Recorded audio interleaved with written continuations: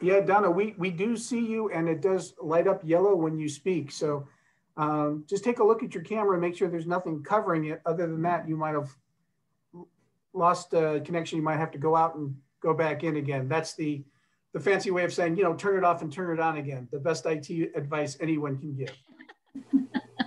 Okay, well, at least you can have my name, I guess. Can you hear me? Video. Okay. Shall we? I hear John. Well, okay. We're calling to order the Community Advisory Committee meeting of May 26th, 2021. And they've asked me to do a roll call in which I will probably slaughter your names. So we'll start out citizens at large. Andrew R. Is it Rediger? Paul Wiggins. Remember, say you'll always say what you want to do, even though we tell you, but if you're here or not. Carol Campbell. David Betzler. Here. Vacant, not here. Vacant, not here. Patty Benger. Hi, Patty Benger here. Sharon Brown, I see you over there. Yeah, here. Okay. Roy Rosenthal. Here. Myself, I'm here. Rick Hoover. Here. Maylee Foster. I made it a few minutes late, but I made it. We're just starting. You're good. Tanisa Sultana. Did I slaughter that name? Okay. Gordon Rick. Isn't that supposed to be Rick Gordon? Gordon Rick. You got it correct. Okay. I'm here. Two first names is always a bear. Sharon Roars. Shelley Roars here. Oh, you're right. It was Shelley. Okay. Donna Wood. Here. Bill Bowes. Here. Ann Esch. Here. Thank you, Ann. Terry Hayes. Ed Dills. Jessica Mullen. And I'm here. And Jessica Bechtel. I added that. Okay. Yes, we have. Okay.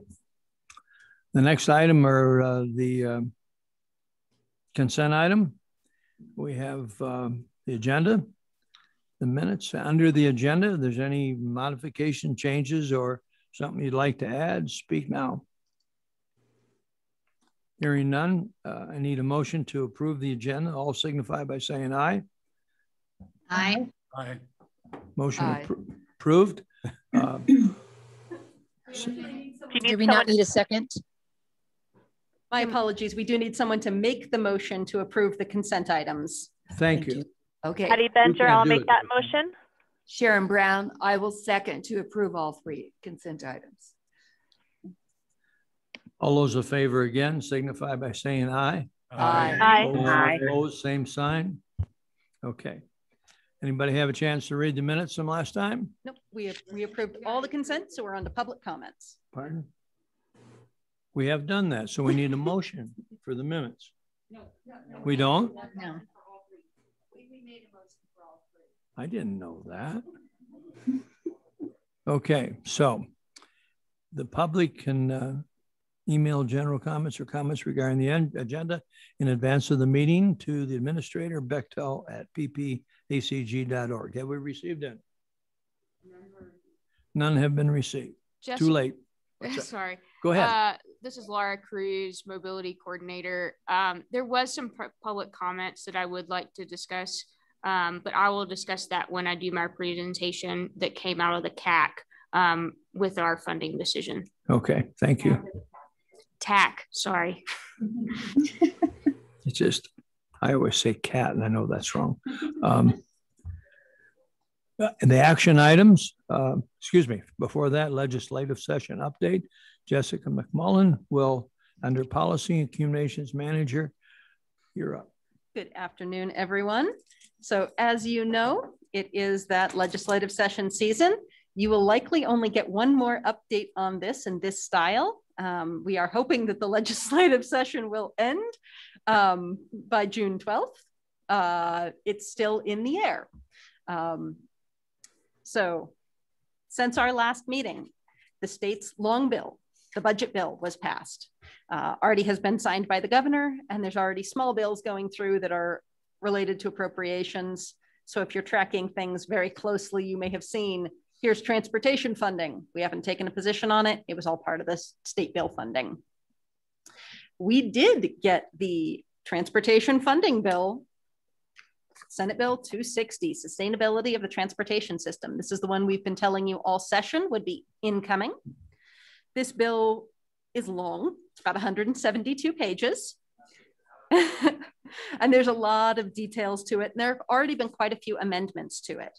When we first reviewed the bill, we requested two major amendments. We asked for an increase to the general fund contribution.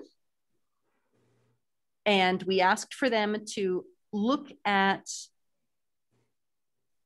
the aspect of a specific section, it was 28 and is now 29 after amendments, that made the project report go to the Air Quality Control Commission instead of CDOT.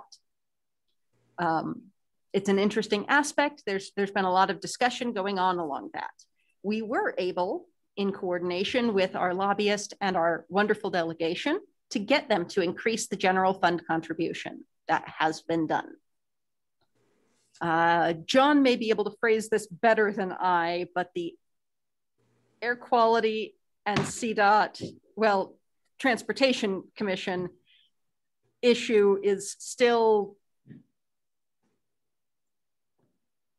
my understanding is that it's being tossed around as it is actually reporting to the Transportation Commission and CDOT rather than Air Quality, but it's written in a way that makes it much stronger that it's Air Quality. John, is that what you've been understanding as well?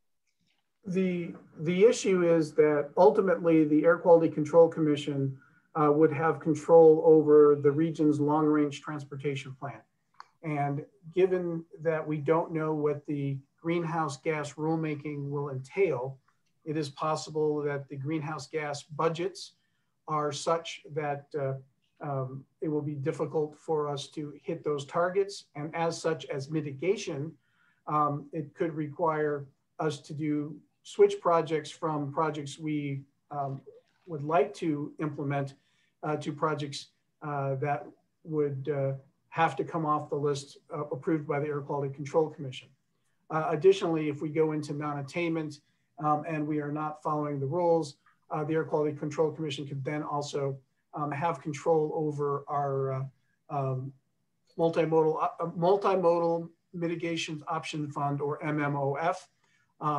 These are, hopefully the word usurpation is not too strong for anyone, but it is a usurpation of local control of project selection, and that is of concern. Given that we don't know what the greenhouse gas rules are, we might be overreacting.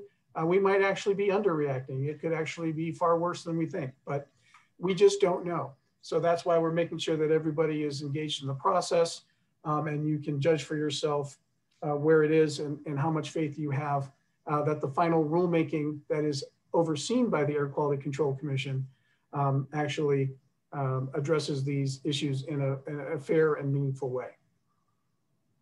So John did just describe one of those two major issues. There have been several other bills, of course, that we have been monitoring and engaging on. We are supporting House Bill 21-1227. It's a Medicaid nursing facilities demonstration of need. The state ombudsman program believes that it will increase the number of Medicaid beds that we're able to have. Highly important issue for older adults is the access to nursing facilities. And opposing some bills, as John just mentioned, greenhouse gases have been a topic in many different ways. Senate Bill 21-200. The governor has currently said he will veto this bill if it passes. It does not align with the greenhouse gas emissions roadmap that the governor's office worked with volunteers over 2 years to create. So the PPACG Board of Directors is opposing that bill. House Bill 1286, Energy Performance for Buildings. On review of that bill, it looks like it would greatly increase the cost of business. And one of the PPACG legislative priorities is to help support the economic vitality of our region. And they have chosen to oppose the Senate Bill 238, the creating the Front Range Passenger Rail District. That bill does continue to go. There are a number of updates on previous bills, including the Veterans Hiring Bill, which we supported, House Bill 1065 from our wonderful Representative Terry Carver, had an amendment added that would have created some complications. That amendment has already been removed. So we did a interesting temporary move from support to amend, and now we're back to support because the issue has been resolved. Gonna see. Does anyone have any questions about any of those bills? Or if you went to the legislative tracking site, that's where all of our bills are always kept up to date. And you can always find out what PPACG's positions are and where the bill is at the moment. Anybody have any questions? What about the airport space force, United States Space Force? Oh, nice one. What about what is the position and what are we working with for the United States Space Force? Are we supporting? So that specific bill we are monitoring rather than engaging on. It is relating to minor funding aspects with the National Guard and its interaction with Space Force. It's one of those bills that it was not a PPACG issue in its context. Okay. So obviously we do support our local military, but that bill was. We're going to put troops on the moon. There you go. Is John still available? John, are you still there? I have a question for you. John DeVoe from Woodland Park. Is there anything that is being planned for the replacement of gasoline taxes with the kind of rapid advance of electric cars? So embedded within this Bill 260 is a number of fees. First of which is there is an 8-cent fee that is added to the gas and diesel taxes. So you'll see an increase there. But additionally, and hopefully I can name them all off the top of my head, but Jessica, if you have the bill in front of you, feel free to jump in. There is a fee on Uber and Lyft based on when they pick you up. So that will generate funding.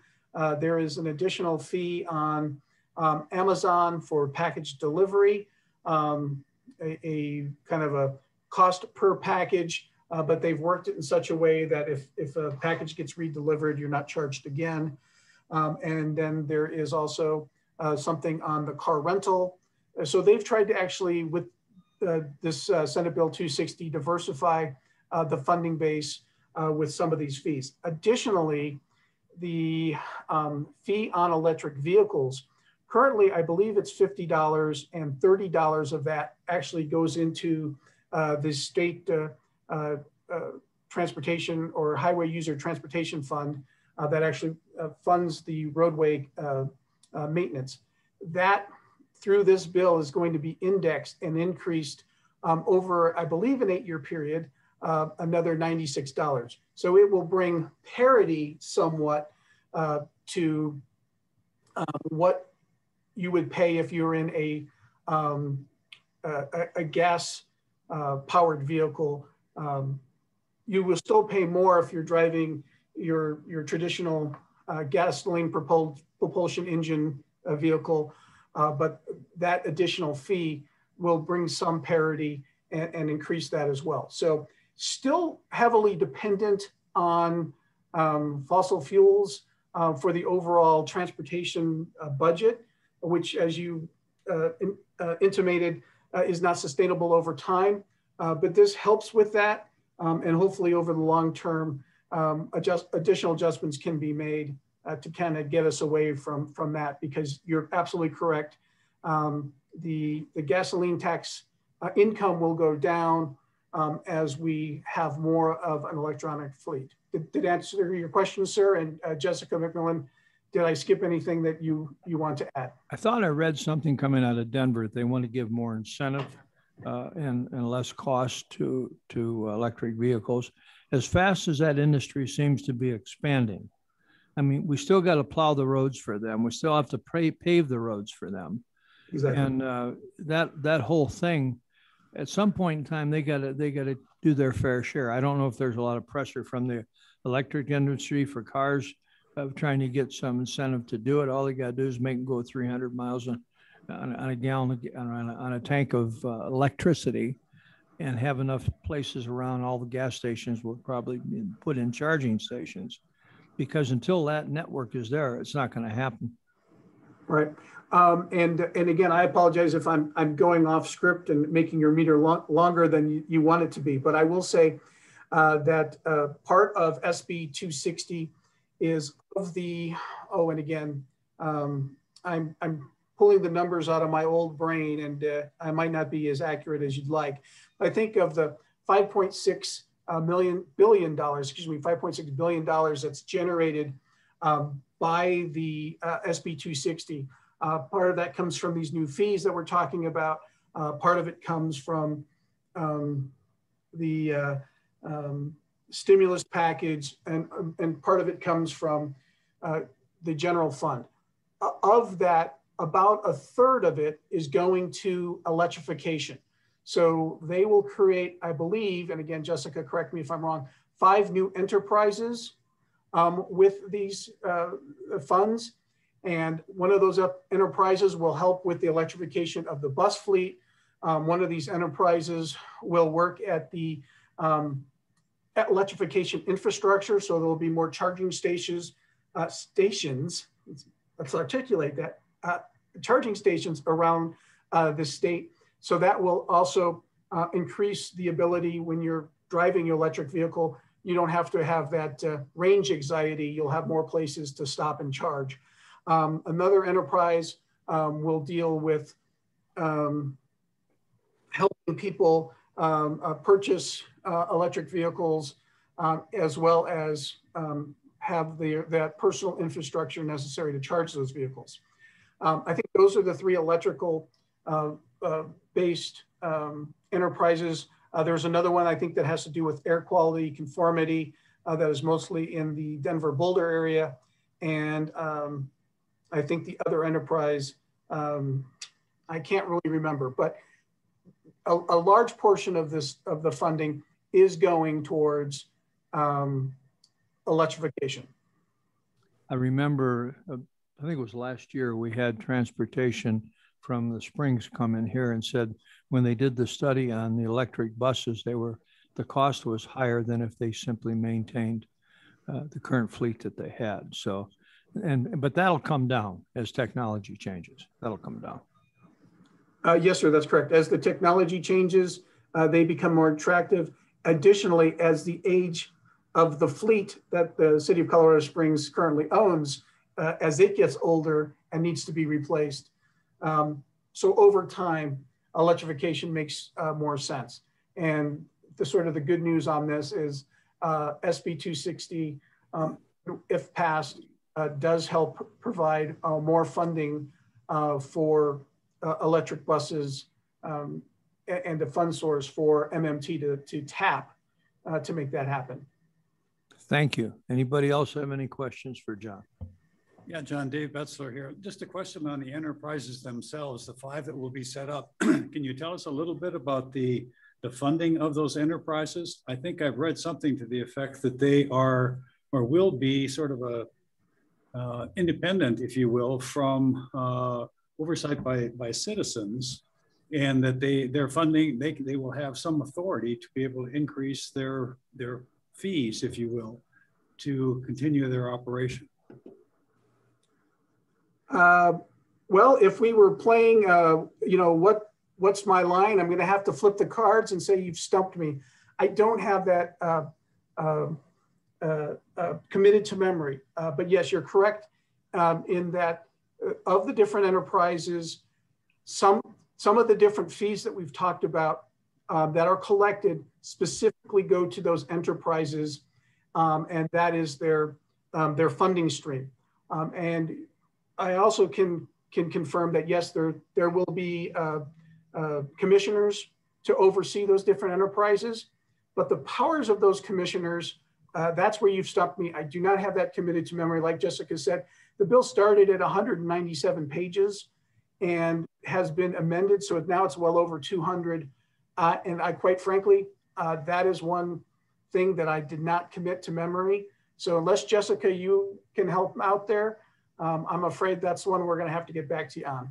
There's not. I can share the transportation funding proposal summary that was created, and I'll send that out to everybody after this meeting so that you can look at it. It talks about what those enterprises are, how much they're expected to collect.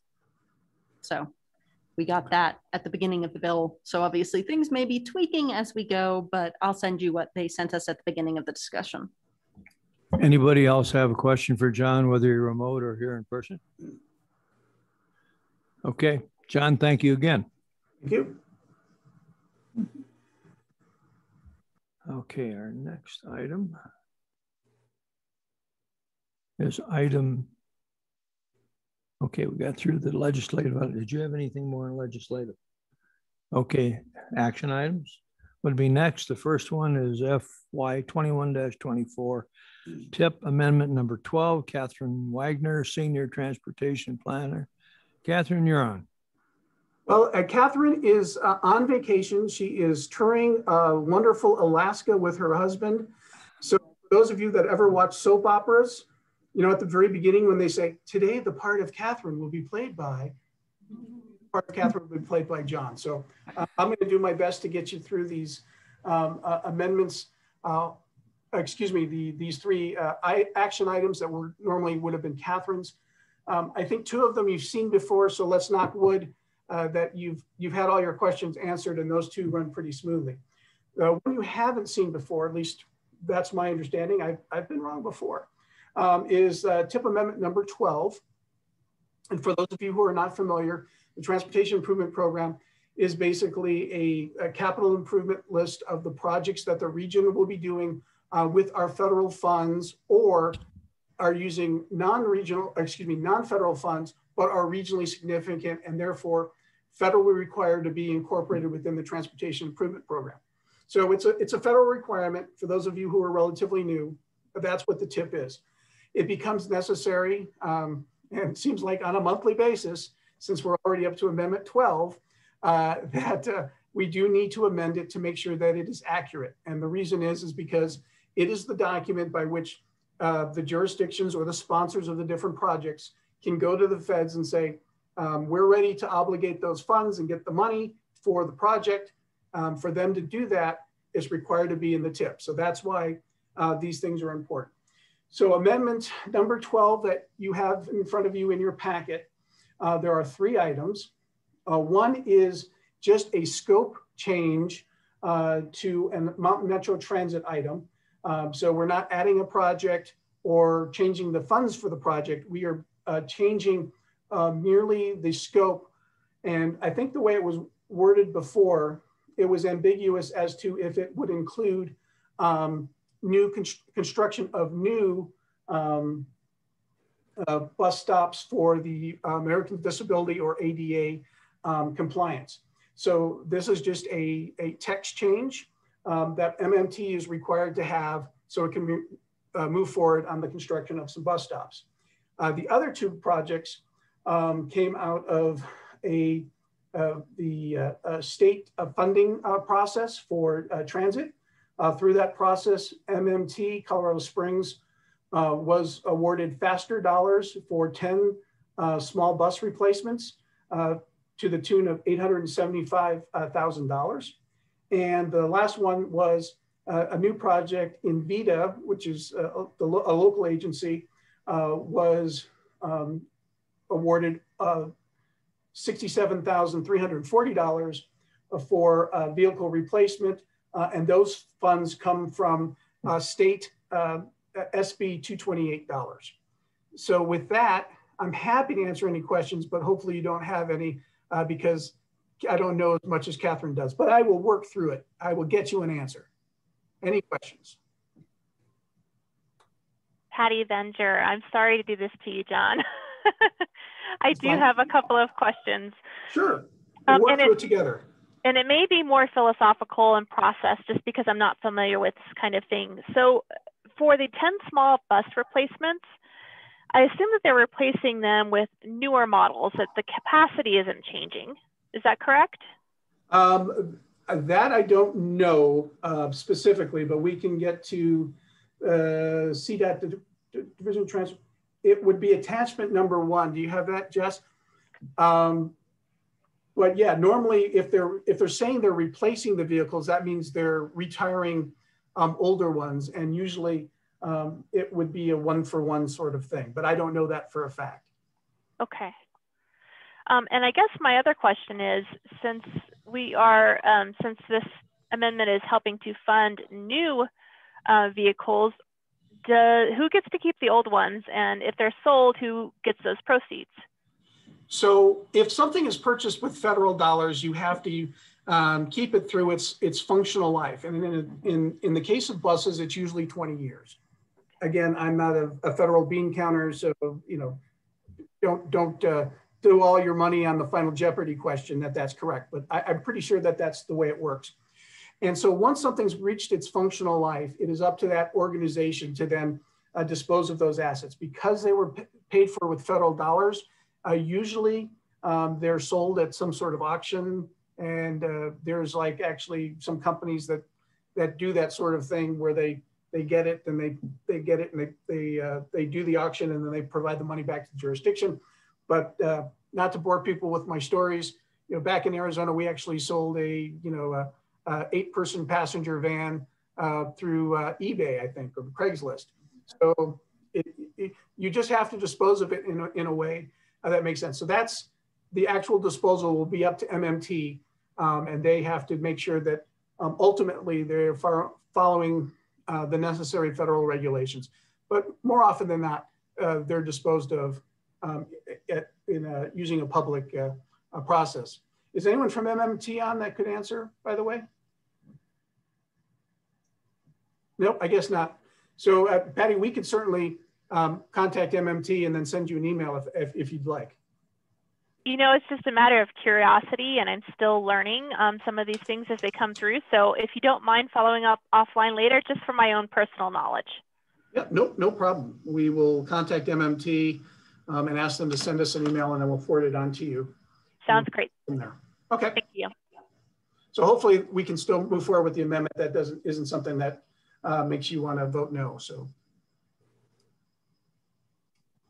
Thank you. Are we ready for the vote on this action item? Make some motion. Okay. Do we have a motion to either approve or deny? Roy Rosenthal, I'll move to accept the TIP amendment. Okay. Second. We have a motion and a second. All those in favor of approving this signify by saying aye. Aye. Aye. Opposed, same sign. Motion carried. Next one. We need, if you would put that on the screen so I can figure out what the next one is. Okay, item B, PPACG MMT transit safety target setting. John, I have a feeling you're going to talk again. And I am going to talk again. And I apologize for that. But I try to be somewhat lively at least. So, All right. So on the, I'm trying to call up my notes because again, Catherine was the one that was sort of doing all of these, but all right. Well, I can't seem to. I keep clicking the button and getting the same thing over and over again. So I'm going to go through my memory. So this item is the transit safety targets. And again, you've seen this last month with Catherine. for information. It's coming back to you now for action. Just to refresh your memory, federal requirements for performance measures require that the transit agency, in this case with Mountain Metro Transit, put together a safety targets of the different things that they want to try to achieve. That is then shared with the MPO, and the MPO then has the option of joining with the transit agency or doing something different. We've chose to work with the transit agency and have one coordinated performance measure, a set of performance measures for the region. They have to be approved at least every 4 years, but you could do it more often if you'd like. But I think we're shooting for that less stringent timeline. So at this point, and then Jess, if you want to sort of scroll down to what those actually are, we are looking for approval of those targets that we would then send on to FHWA as the safety performance targets for the region.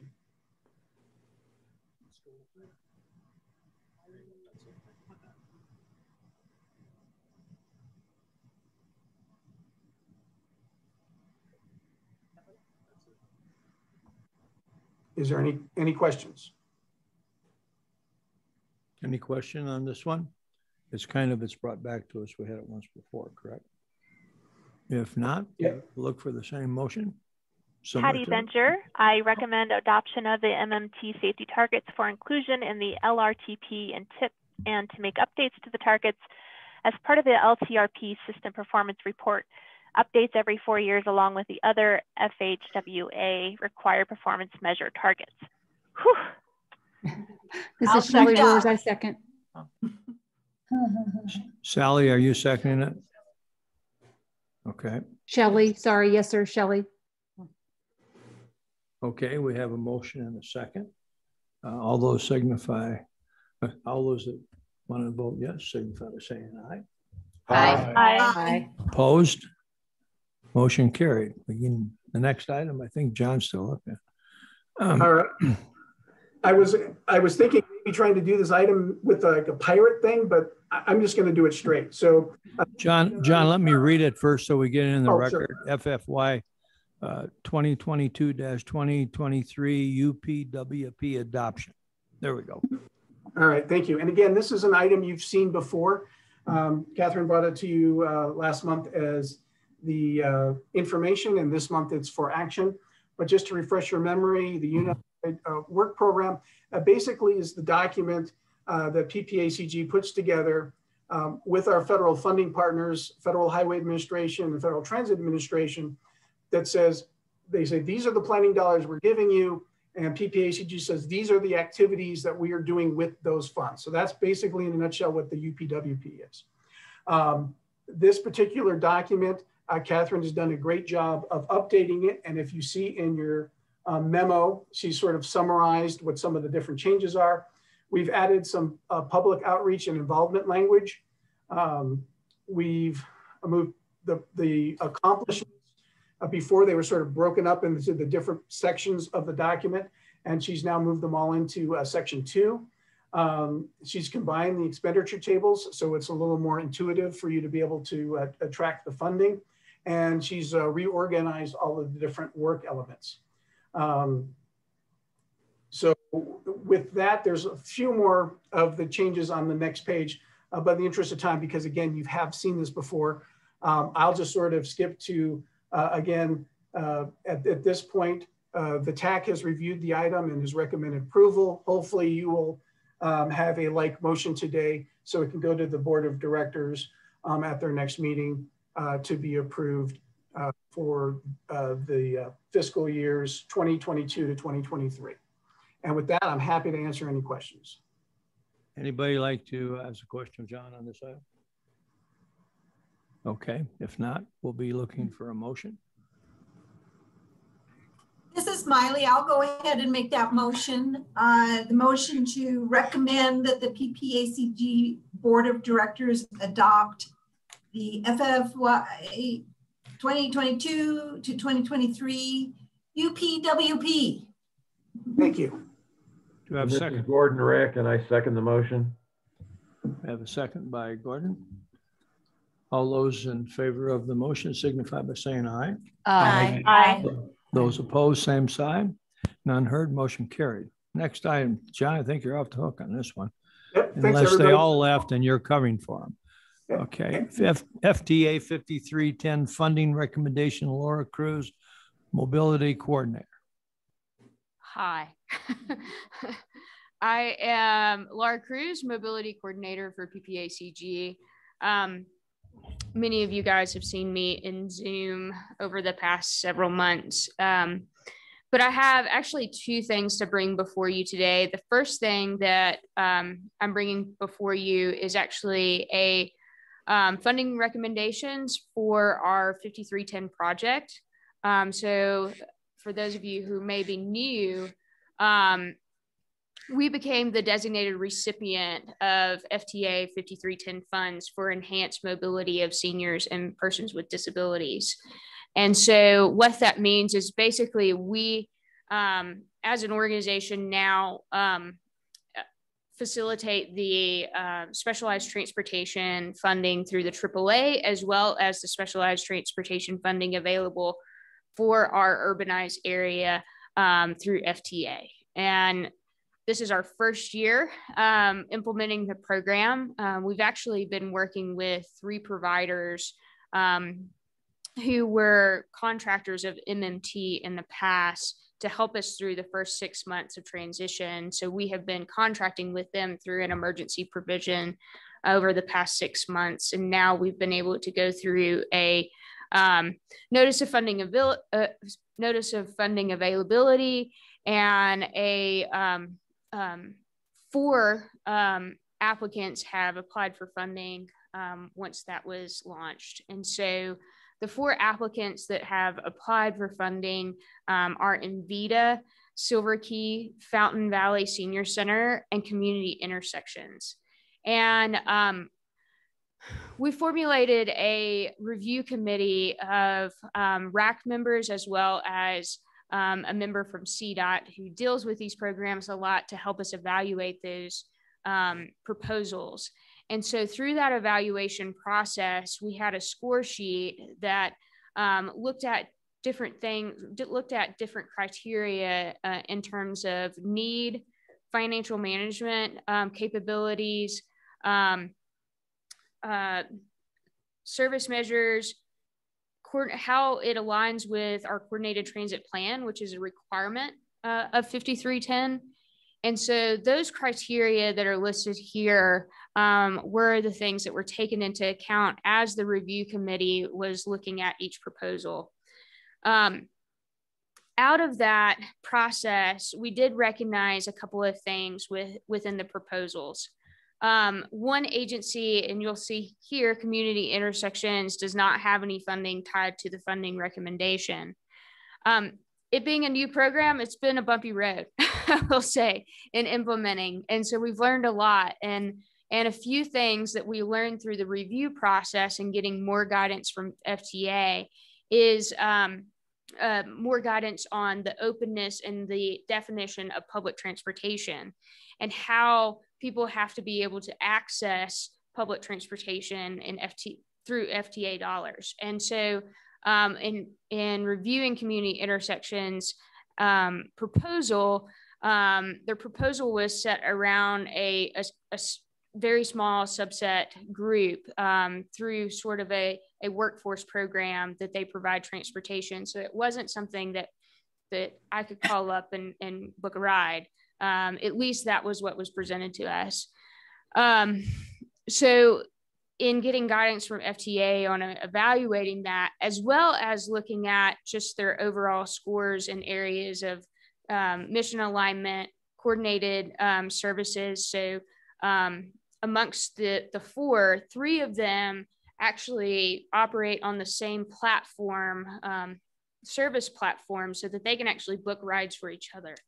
And so those agencies scored higher on that coordinating scale. Also, REACH it was mentioned in their proposal that they serve 36 individuals through this workforce program with transportation. And again, that kind of shows a smaller reach. So in doing that assessment, the committee recommended not funding that program this year because it didn't align with the public transportation definition, as well as scored low in some of the criteria, other than they did score high in terms of financial management, which is a huge thing with federal grants. And so I think that throughout that process, it was a hard decision, but in order for us to stay in compliance, we couldn't fund that agency this year. So that's the recommendation with that agency. The other three agencies, Silver Key, Envita, and Fountain Valley, both Envita and Silver Key scored high, and they were pretty much aligned in their scores. We also looked at the fact that both of those agencies, in the coordinating piece with the three agencies, they utilize this system called Route Match. And those two agencies had a lot of inputs within that system of making for sure it runs. Envita has kind of taken on the role of being sort of the technical assistance for the three agencies. And in looking at that and their financial management capabilities, those scored the highest, and the review committee decided to recommend that their ask be funded fully, as well as making for sure that we still were able to continue to work with Fountain Valley. Fountain Valley had some lower scores in the financial management piece, as well as slightly lower scores in the coordination piece. And so the recommendation is to fully fund Envita and Silver Key's ask, as well as utilizing the leftover funds to partially fund Fountain Valley's ask. So in the memo, it kind of talks through the numbers of that. It's about $30,000 less than what Fountain Valley originally asked for. We had $958,000 worth of asks to us through this RFP process, and we have $816,000 to allocate for this funding. So had to make some decisions on that. So we brought these recommendations to the TAC. We're bringing them to you guys. I do have to make one note. We have had an appeal by Community Intersections that was submitted to us yesterday. That appeal was sent to Jody Barker, our AAA director, and he and I are both assessing that appeal, and we'll have communications with that agency. Our goal is to figure out how we can continue to fund programs, even if they may not meet the funding source. How can we fund programs if they don't meet that funding source that are vital to our community? And so those are just opportunities for us in the future. So the proposed motion is to recommend approval of these recommendations from our review committee and from the TAC for you guys to pass it on to the board. Question. I have a question. Have you talked to Jolene about this? Yes. Okay, so she's fully aware. Yes. Yes, and that's a great question. Thank you, Sharon. Just to also, I meant to say this, and I said this in the beginning, we did have some public comments at the TAC committee meeting, and both Jolene and Jason DeBueno from Silver Key supported the motion. There is a request of PPACG to look at the possibilities of them being able to subcontract with each other in case there is crazy things like catalytic converters stolen and things like that. That things happen, and maybe some funding shortages. That's something that we have to look within the FTA regs, whether that's a possibility for us to be able to allow that. But I think all of them knew that the committee did their best to score these in a competitive nature, which is a little bit different than what they've dealt with in the past. We have to do that with FTA grant dollars. Okay. Okay. Thank you. Just a question on the community intersections. I've not heard of that before. Is that geographic area specific? Is it a regional thing? Is it, can you give us a little bit of background on that? Yeah, so, and to be honest, this is an organization that I'm a little less familiar with. I was working with them through the RFP process and gaining some more knowledge about them. They are kind of centralized here in the city with their programming. It is a larger organization, I think based in California, but there is a program hub here in Colorado Springs, and they mostly work with the developmentally disabled individuals and help them out with workforce programs and those types of things. So the challenge that we've been brought with the 5310 funding is we can't utilize the funds to fund a program that is a closed program. So the FTA funding is set aside for public transportation. So accessibility is huge. Yeah. And so while what community intersections taking those 36 individuals to Fort Carson for a workforce program is amazing, it doesn't fit the criteria of this. So yeah. Anybody else? Yeah, I have a question. This is Carol Campbell. I have a question relative to if we are to make a motion, does it need to be contingent on that appeal, or is that just a separate question? That is a great question. And maybe John can kind of help me out with this. To my knowledge, it does not have to be contingent upon that appeal. So that appeal process will, we have 10 days to respond. And so we will respond to that appeal, but ultimately it's our decision. Okay. Yep. Got it. Hi, this is Shelley. Your decision with regards to the intersections group, you said that there is, it's a closed group, so they don't accept just anyone into their group, and that's what disqualifies them for this money? Great question, Shelley. No, not exactly. Okay. So their programs are open to individuals to be enrolled in their programs. However, what's considered a closed and open type of transportation, the best case scenario that I can kind of give an example of is FTA wants us to fund projects that ultimately the general public can access. So say for instance, they call in the past the one ride number of MMT.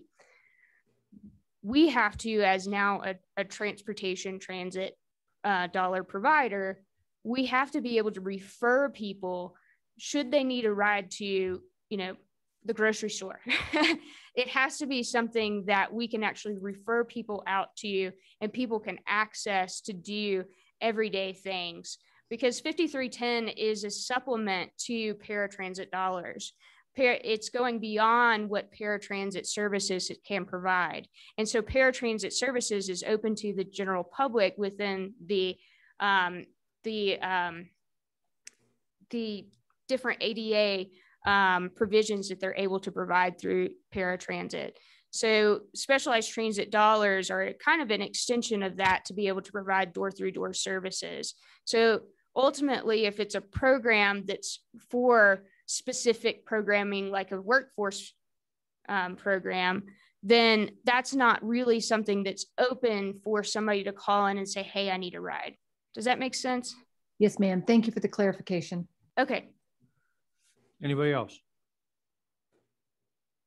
Question, John DeVoe. When you take that total amount of money, $800,000 or $900,000, how many people does that serve? Oh, that's a great question. I'll have to get that to you because I'll have to pull that from their applications. But I know that right now, let's see. Let me send that out to you guys because that is a great question. I should have done that. But the extent of it, actually, I may have it here.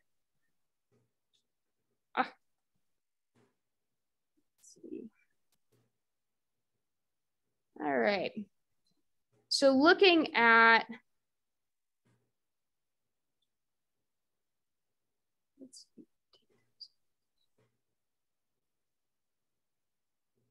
we are 31,000 rides. So that average is about It's around $30 a ride. $30 a ride. Yes. Okay. In the case of the one that is appealing, that 36,000 for one event, I mean, 36, how much, 36 people, how much money did that cost?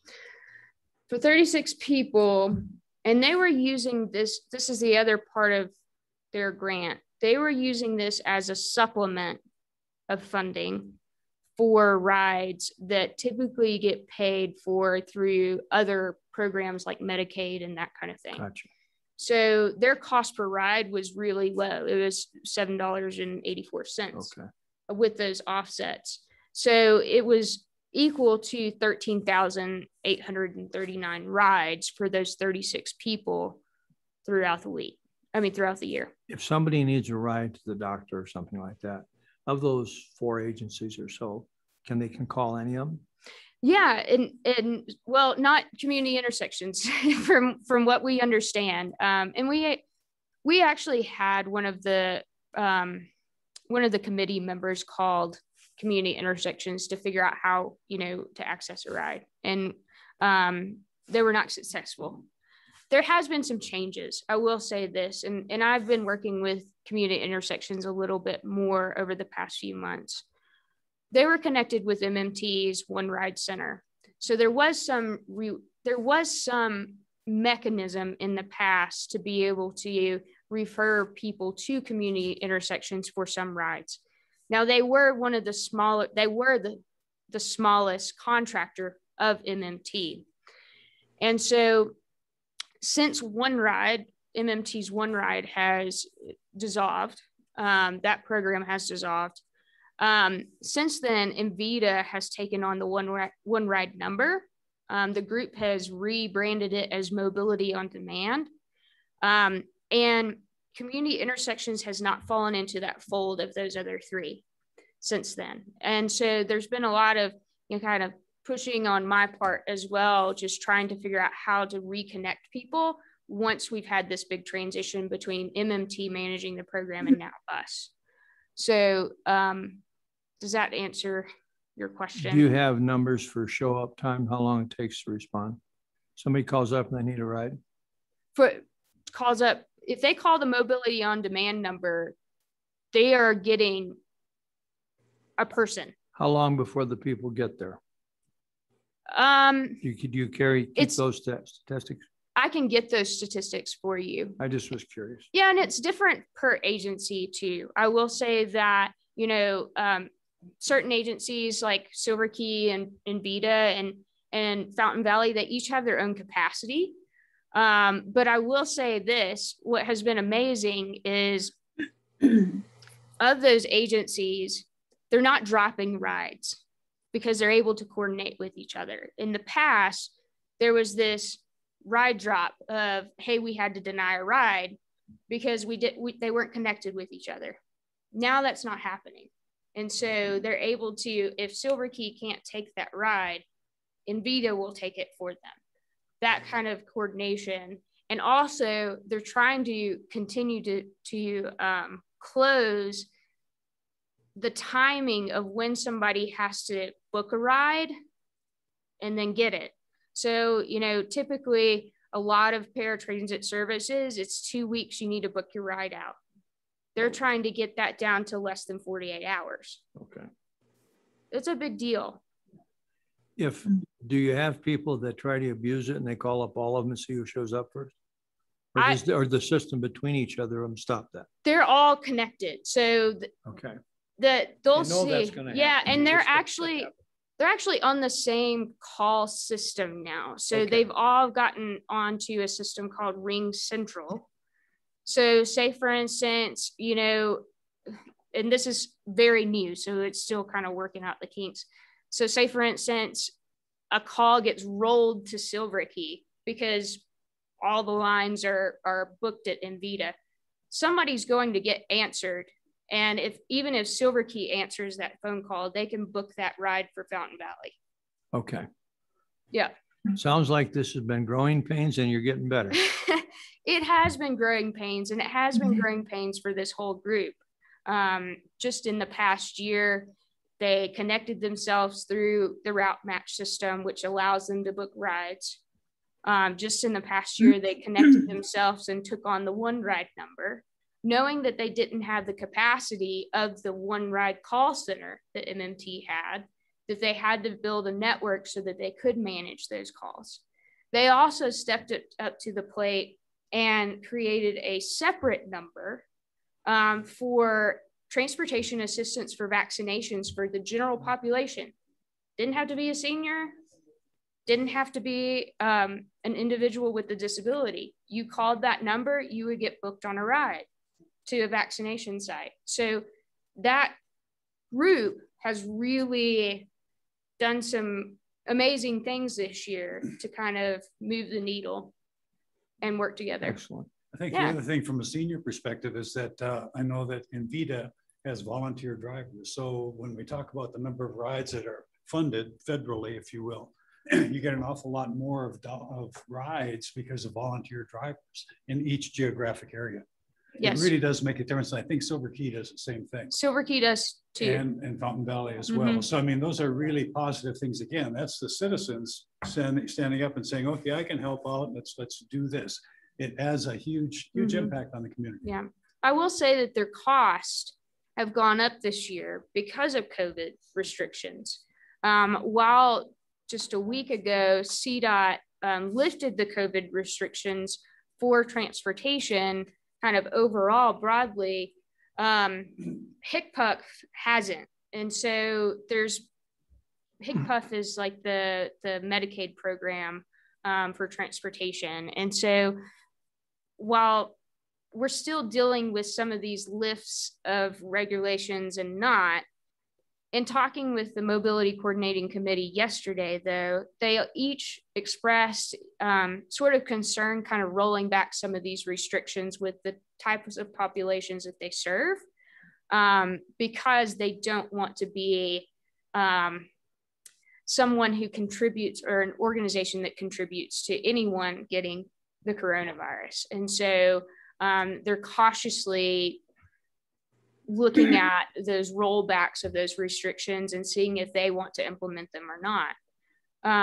So yeah, their costs have gone up because they can't put 15 people on a bus. They can only put 5 people on a bus. So we've had to kind of look at that too, from their budget perspective. Did you come to us once before and explain this? I did not. Somebody else did, because I remember it about the demographics of the most active people that you were like 17 to 24 or something. That was MMT. I think that was MMT that presented to you guys. I'm pretty sure that was, they did their survey of their clients and presented that, I think last month or the month before. Yeah. It just seems amazing that many young people are riding it. The elderly people weren't as much. Yes. Well, and there's opportunities to kind of work on that in the future. I think that having me as a mobility coordinator and you, I'm sort of an in-between our paratransit, our specialized transit, and our fixed route groups. You know, I'm kind of, I sort of call myself a fair play island here, that let's just put out some ideas and see how we can work on them. Because they are doing some pretty cool things in other cities that would be awesome to implement. You've done a very nice job coming here presenting. Well, thank you. Been honest in that. We hope you come back every so often. And bring us up to date. I'm usually on the call. So, and you can ask them. I'm always here. Anybody else have any other questions, either remote or here? Oh, you don't? No, go ahead. You're not. Oh, I was just going to say, very good. Well, thank you. Thank you. Very much appreciated. I just wanted to, you said there's usually just a 48-hour. Yes, I mean, that's pretty good. That's what they're getting down to. That's what their goal is. I think that's amazing. Yeah. To get it down to that. Yeah, and Envita has actually increased their fixed route. They actually have a couple of fixed route buses that go out, I believe, to the Calhan area. Yeah, and they're working with Cripple Creek and working with Teller Senior Coalition to do, you know, joint routes. So that, yes, yeah, somehow I have put that a bug in their ear. I'm like, do something in Park County, we'll figure it out. So yeah, I think that it's the Teller it's gonna Senior evolve. Coalition has more vehicles, I think, than the city does. Well, there's a lot of seniors to move around up there. Exactly. Okay. If not, we'll look for a motion. I move that we recommend approval to the board, make a motion to recommend approval to the board of the funding recommendations provided at TRS and TAC. Mrs. Carroll, I'll second it. Okay, we have a motion and a second. All those in favor of approving this? Aye. Aye. Anybody against it? Nay. Motion carried. Thank you. You're gonna hear from me again now. That's good. I'm glad we do. It's good. You're very informative and honest. What's that? Somebody made. Who said nay? The next one. I believe we had one nay. That was Shelley Roars. Thank you very much, Shelley. Okay, now, did you have that list of which ones we have there yet? Is this the last one? Yes. Okay, the subject is changes to the program management plan for the FTA 5310 program pending TAC approval. Okay, who's going to present this? Me. Okay. So we have to put together this very comprehensive program management plan for the 5310 program. And it details how we're going to administer the funds, who we're going to work with, how we're going to manage our reporting, so on and so forth. It's a nice, I think, 60-page document. We have coronavirus funding, as most people do. We have coronavirus funding that has been passed along to us through the Urbanized Formula grants. And that's both CRRSA funding. Don't ask me what that stands for. It's Coronavirus Response something something. It's coronavirus funding, as well as American Rescue Plan dollars that have been allocated to PPACG to distribute. And in order for us to kind of quickly get those dollars out, we are requesting a change to our program management plan to allow us to allocate those dollars directly to the already contracted subrecipients instead of having to go through an individual RFP process for every one of those funds. The reason why is these funds are designated to be lifelines to these agencies. And if it takes us 4 to 6 months to get through an RFP process for these emergency funds, that's going to be a little bit challenging when they need it. And so these agencies need it. We need it. We need to be able to distribute it. We're getting pressure from FTA to distribute it.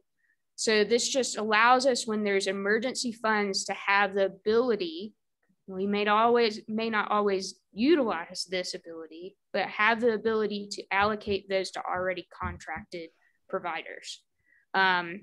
So that's an addition that we would like to make to the program management plan. The second addition is actually just a learning curve for us. We have pre-spending authority of FTA dollars, which what that means is basically we can spend money, we can spend FTA dollars without having a grant in place with FTA because we get apportioned those funds. I don't have to apply for the apportionment. The apportionment comes to the Colorado Springs urbanized area. And so with with a provision added into our program management plan, we can exercise our pre-spending authority. What this allows us to do is, I've learned, and this is where I said the learning curve is, it takes time for when you get your apportionment to actually getting a grant approved with FTA. And we can't really deal without services during that time span. So this allows us to pay for those services as long as we have contracts in place with those providers, pay for those services until we have the official grant in place with FTA.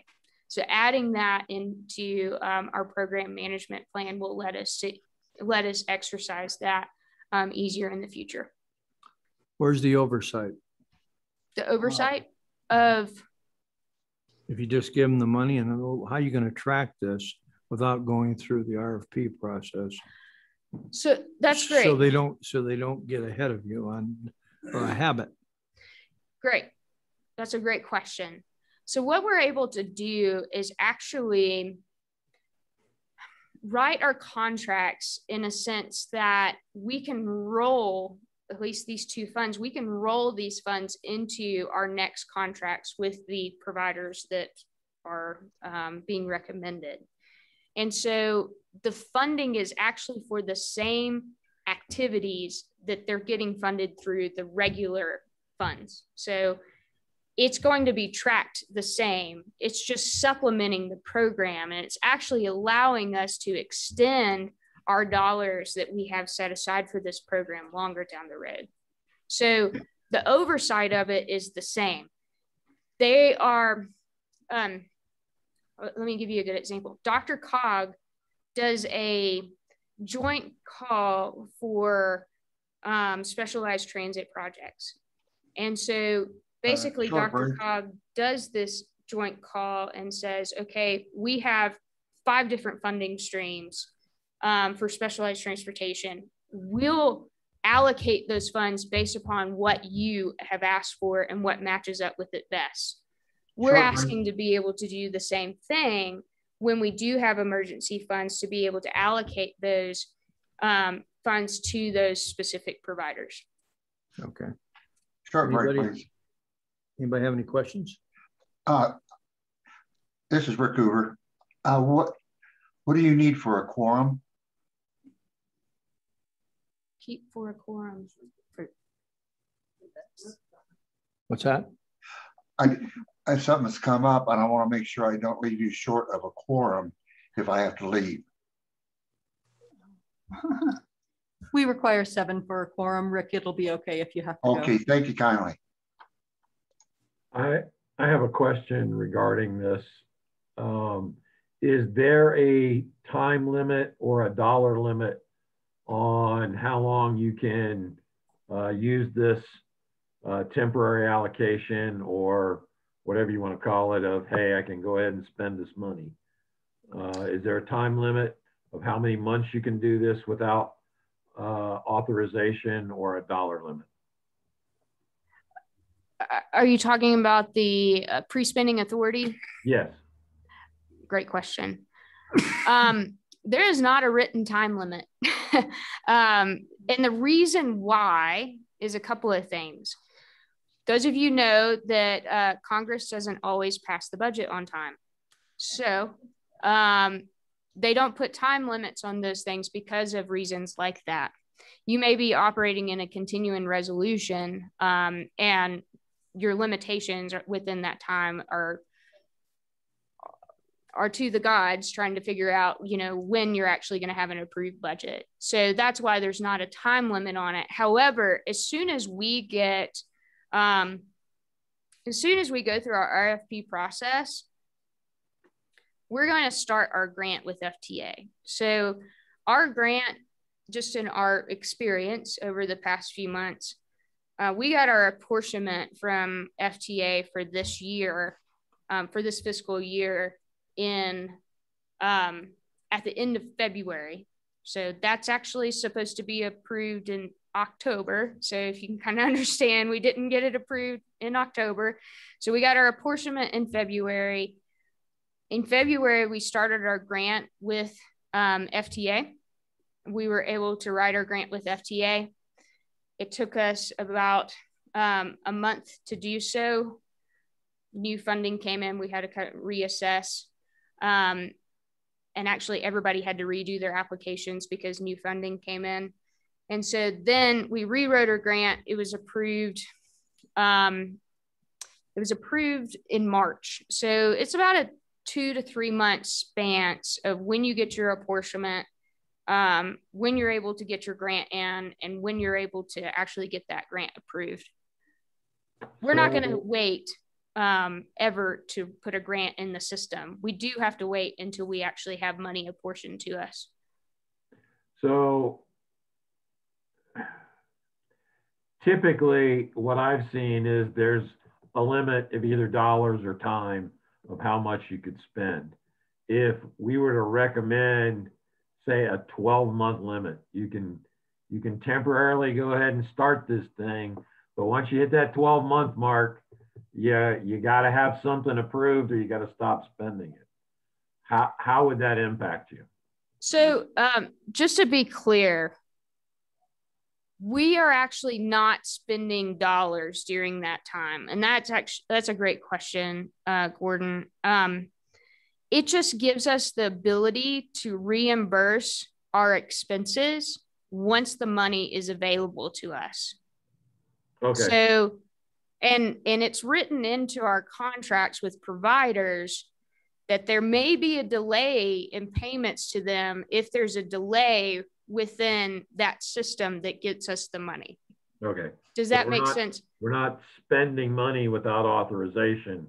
We're Correct. just saying we will reimburse you once spending is approved. Correct.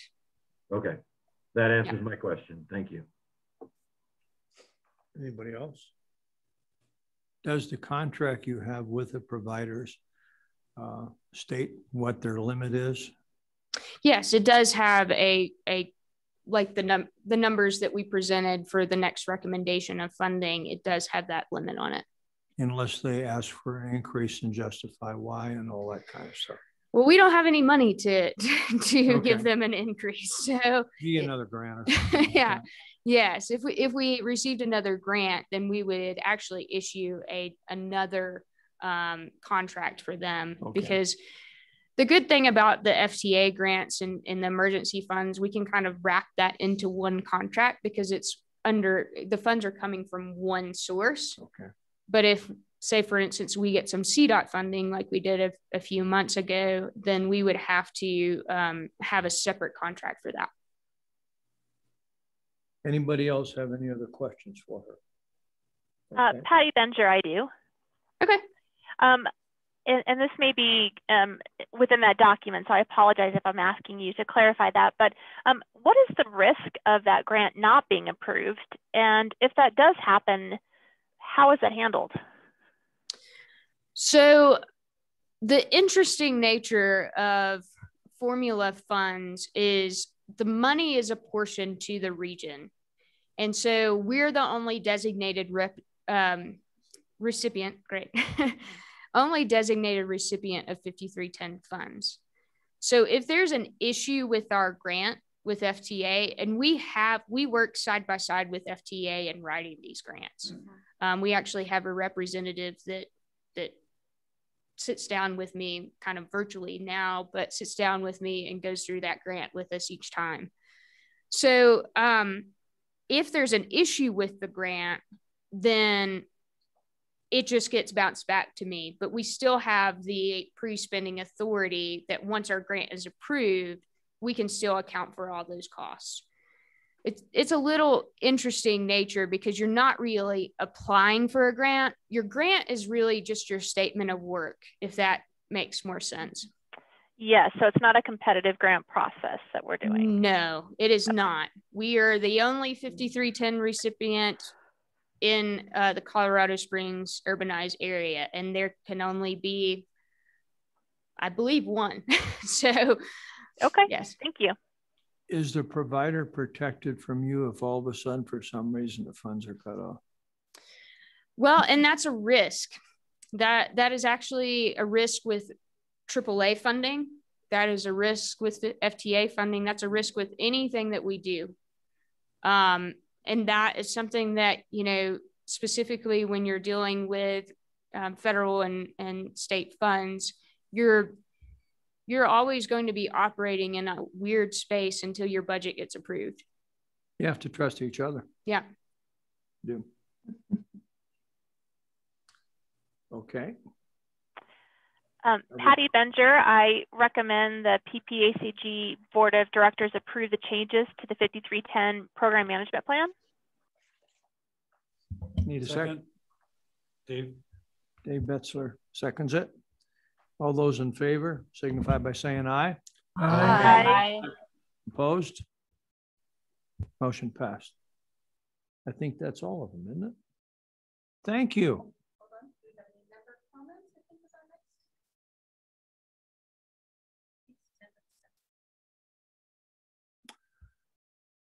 Member discussion. Anything you folks want to all talk about? Gosh, I think I've talked more than I have ever before in this meeting. So I represent the city of Colorado Springs, and you may not be aware that July 31st is our 150th birthday, our sesquicentennial, I think is how you say that. And there's a couple of events I wanted to make sure everyone knew about because they're going to be great. On June 12th, there's a Beards, Bonnets, and Brews Festival. They'll have 30 different breweries, live music, and food trucks, games that were played in the 1800s, and historic actors. It'll be at Rockledge Ranch, and it's free admission. But tickets are available. Sorry, this is Carol Patty. I'm on the committee. There are tickets available for beer tasting. We are limiting those to 4,000 tickets to keep the capacity down. And we fully intend to sell all those tickets before the event. I actually have the website right here because I brought posters. It is coloradosprings.gov/beards, bonnets, brews. So buy your tickets early and often. How much are the tickets? $22, and it gets you a commemorative mason jar that's got the logo on it, and then you get 10 pours, and they're like 4-ounce pours. Yeah. Yeah, it's actually not a bad deal at all. You may get a lot of phone calls that day. Right. Yeah. I live close enough I can walk home. Right, exactly. Yeah, you could. Right. Thank you, Carol, for helping with that. Yeah, thank you. And feel free to chime in if you know about the Adventure Passport, because that was the next thing I wanted to let everybody know about. The Adventure Passport started this past weekend. It's a thing that they've designed for grades 2nd to 5th grade, another free item.